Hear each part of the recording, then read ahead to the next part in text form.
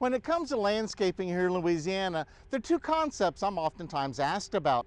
Edible landscaping means choosing plants for your landscape that don't just fulfill the roles they need to play in your landscape, but also provide you something good to eat. Another concept is privacy. When we go outside and spend time in our backyard outdoor living areas, we want to have some enclosure and privacy. Well, the plant I want to show you today is really ideal for those purposes. This is called pineapple guava. Pineapple guava is a nice large growing evergreen shrub. It has this beautiful dark green foliage with this very attractive silvery backside.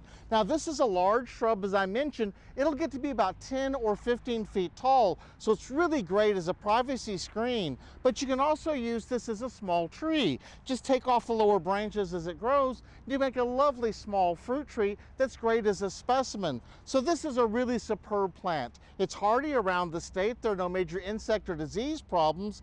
Pineapple guavas prefer a location that gets full sun to part sun, and that would be about 6 to 8 hours of direct sun in the course of a day. They'll grow in more shade, but they don't perform as well. Now let's get to the eating part.